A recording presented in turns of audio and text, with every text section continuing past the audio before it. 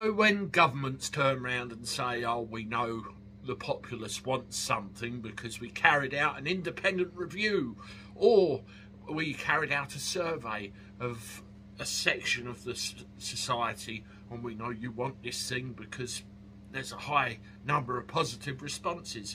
I've never had any faith in any of that, because I do wonder what section of society they take these results from. I've been sent something very interesting about LTNs along these lines, and I will tell you about it next.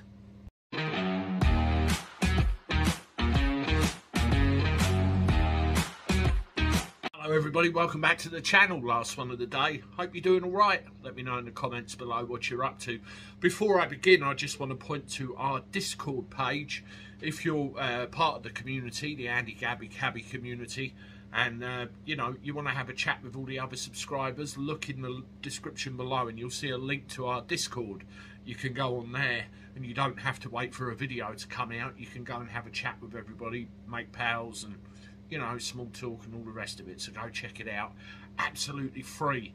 Also, while I'm on free things, the channel is growing. It really is. We're on 37,400 and something subscribers now. If I could make 40,000 by Christmas, I would be a happy cabby. So if you haven't done so already, please consider hitting the subscribe button. Absolutely free to do, no obligation, doesn't cost a dime, and it really helps the channel. I do appreciate that. Anyway, let's go to this story, shall we? We've been doing a lot of stuff about LTNs, ULEZ, 15-minute cities and all the rest of it. And they've got to justify it somehow. One of the things with LTNs, for example, is they'll put out a consultation months after things have been approved already. And there's plenty of evidence online. You've just got to look for it to suggest that. Well, there's LTNs, you know, low traffic neighbourhoods. If anyone doesn't know, they're putting planters and bollards in strategic places to close certain roads off to make sure traffic does not go down them. So then you have to go all round. I got sent an article yesterday about massive traffic jams in and around the Oxford area, taking an hour to get through. Can you imagine 15-minute cities? That would be an absolute nightmare. Well, 13,000 people have signed an online petition on the government website to say they want an independent review into these low traffic neighbourhoods because they're worried about congestion, and in turn they're worried about pollution.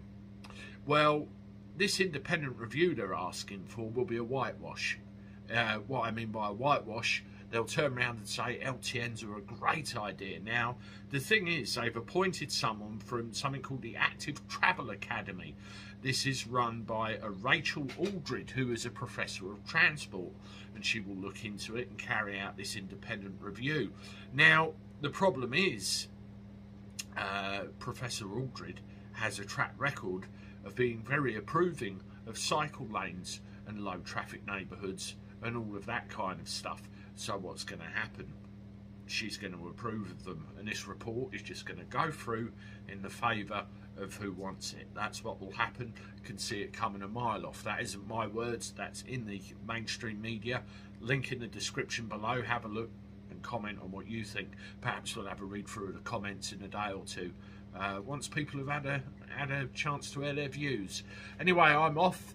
I'll see you soon with more stuff tomorrow now, unless anything comes up. Have a great day, folks. Take care of yourselves, and I will see you soon. Toodaloo.